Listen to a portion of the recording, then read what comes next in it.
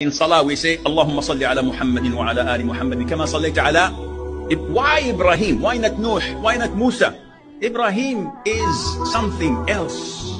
Ibrahim, peace be upon him, Allah Azza wa Jal did not give him a child until he was over 80, and his wife was barren, and he thought that khalas, this is Allah's qadar, this is Allah's will, only to be blessed with Ismail when he was over 80. So imagine when your child is 14 years of age and you feel that he is there for you, to take care of you when you're old, when you are not able to walk, you need the support, you need someone to back you up. Allah gives you this boy, and just when he was there for you, the command comes, the test comes. What? Slaughter him. It comes to you in a dream, but you know as a messenger that dreams of the messengers are revelations. You have no choice but to comply. What does he do?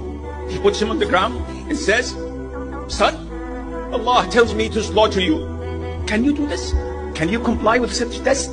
What does the son say? Father, do whatever you're ordered. I'll be among the patient. Don't worry.